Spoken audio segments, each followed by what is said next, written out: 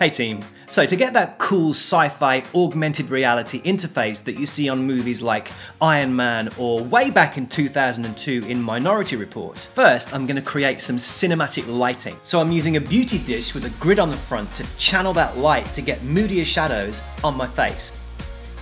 I've set the 600 watt key light to 1/8 power, accompanied by a strip box with a grid on the front, 180 degrees from the key light. The 200 watt kicker light is just under half power. And finally, a speed light, firing directly behind me, which will hopefully add a nice halo effect and separate me from this background. And the background speed light is at its lowest setting. So the first image will be a reference image to set the scene, because I'm going to have to repeat these poses every time. My hands, my arms, my head will all have to be in the same position for each image. And the main element of this image is a glowing camera floating just above my hand, kind of like a hologram. So the second image will be just for the camera, which I'll specifically light from below with my LED panel. The third image will be the same as the first, but minus the camera. And the final image will be focused on this hand, and I'll be lighting it from above with the LED panel.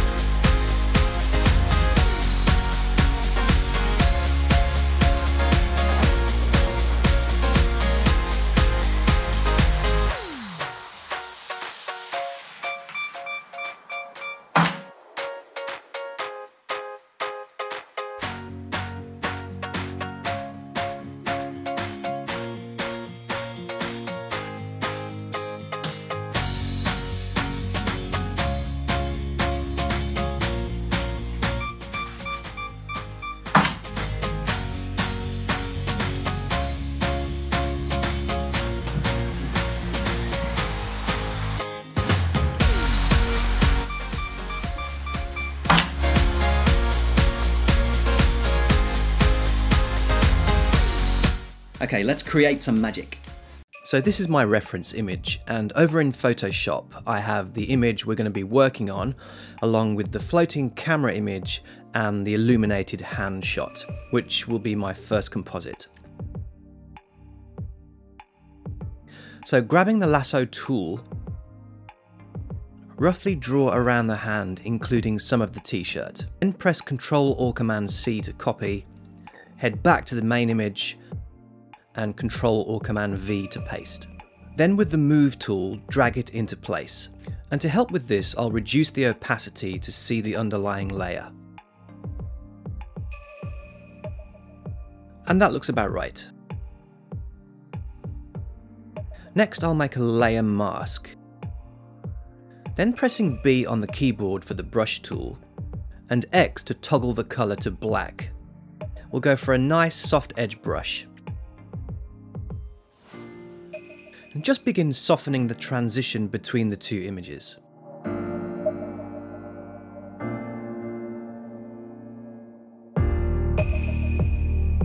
And if you go too far, you can swap to a white brush.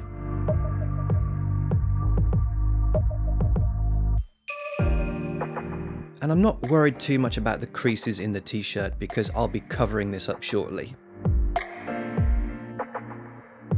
And that's a pretty good start. Next, I'm going to color balance the image early on to introduce some cyans into the highlights. Also, I'll just add a gradient map and choose this cobalt blue and white. And then just change the blending mode to overlay. And I'll reduce the opacity to around 10%.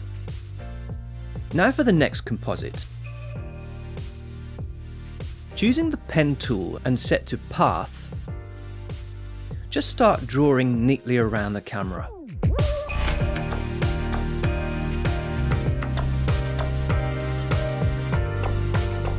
Then I'll turn the path into a selection. 1 pixel radius is fine.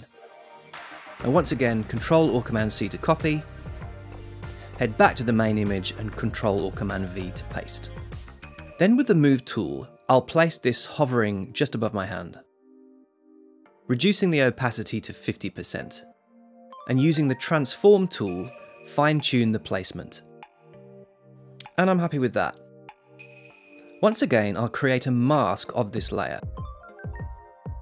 And with a black brush, reveal those fingers from underneath.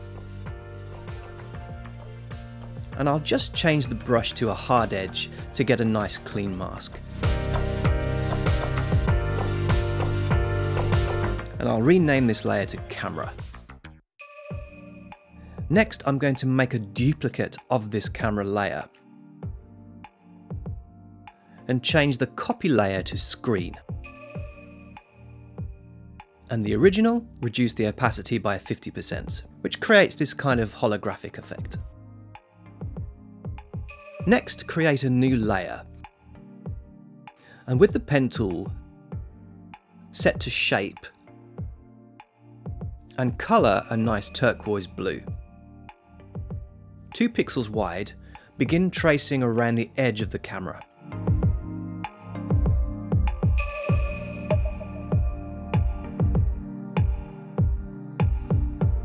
Perfect. Now to add some glow to bring this to life.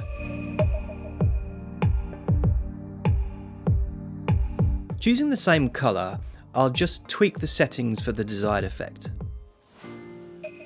Spread 17 and size about 49 looks good. Now to tidy things up, select the shape and camera layers and group them together with Ctrl or Command G, and I'll rename this to camera. And you'll see a blaring problem with the glow effect, so I'll create a mask for the entire group. And with a hard edge black brush, just reveal the underlying fingers. Now for the next stage. I'm going to bring over a few of my portfolio images. Drag the first image into the composition and just resize it. And reduce the opacity to around 50%. And add that gradient map cobalt blue. And we'll clip the effect to this layer. And change the blending option to overlay. And opacity to I think 15%. Now repeat the process for image number 2.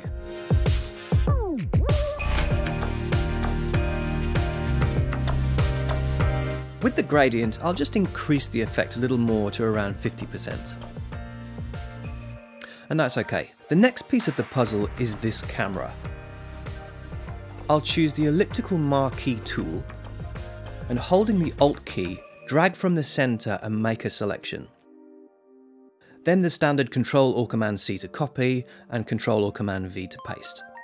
And this is going to act as our interface controls. I'll roughly place it,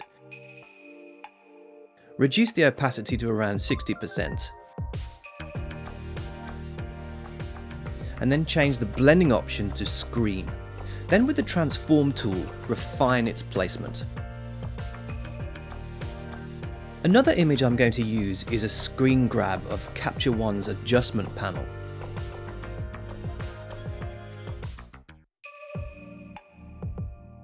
This time I'll change the blending option to color dodge. Now we have a stock image of an aperture mechanism. Blending option to screen. And I'll make a layer mask. And for now I'm going to hide this layer because I'm going to make a selection of my head. With the quick selection tool, roughly select, then head into select and mask to refine. I'll use this tool, which is perfect for selecting hair, and just trace around the edge. Then click OK. Now head back to the mask that we previously created, and with a black brush, mask out the image from the face. And then Ctrl or Command D to deselect. Now I'm going to remove some of the oranges with a hue saturation adjustment layer. I'll clip the adjustment to the aperture picture, and with the color picker tool, sample those oranges. I'll just increase the range to include more of the gamut. and then a simple change to the colour to a nice cyan blue. And adjust the lightness a touch. And one more thing, I'll just mask out the top portion as well. Now to tidy things up. Choose all of the new layers and group them together with Ctrl or Command G. Rename to screens, and now they're all in one place. Now it's time to make them glow just like the camera. Create a new group. I'll rename it to shapes and create a new layer inside. With the rectangle tool, no fill color, just a border at 2 pixel thickness and that same turquoise color. Draw rectangles around those images.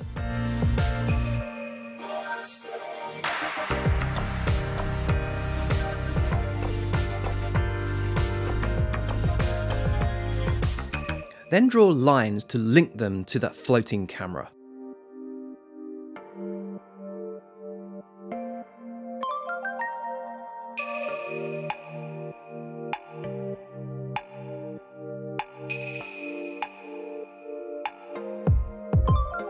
Now I think I'll create one more rectangle.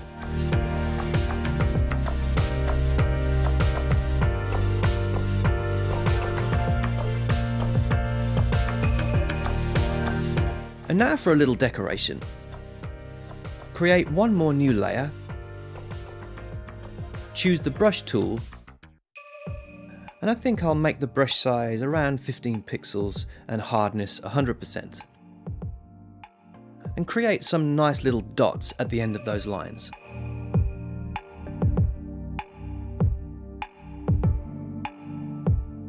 Now you can collapse the group for neatness and drag it above the screens. Then again create an outer glow effect to the entire group. So we're almost there. Create one more group, rename this to finger controls. A new layer, brush tool, size around 60 pixels, and hardness 25%. We'll go with a white brush, and just create 2 dots on the finger and thumb. Our trusty outer glow effect, and then tweak the settings. Then collapse the group to tidy up. Now for a flare effect overlay, which I'll drag over the forefinger. Then change the blending option to screen, and just reduce the opacity by 25%. So the final stage of this composite, create one last group and rename it to metadata. And with a new layer, create some text. I'm using the camera settings for the original base image. Now I'll change the colour to our standard turquoise and outer glow the text. So 2 more images will make up this final composite, the first being the Photoshop logo itself. Blending option to colour dodge looks nice, and opacity 50%. And the last image is a screen grab of a histogram. And I'll colour dodge this too. One final adjustment, I'll create a new layer and create a rectangle around the window. Fill it with the turquoise colour, then take the opacity way down to 5%. And that's it. Here's the finished image in all of its glory.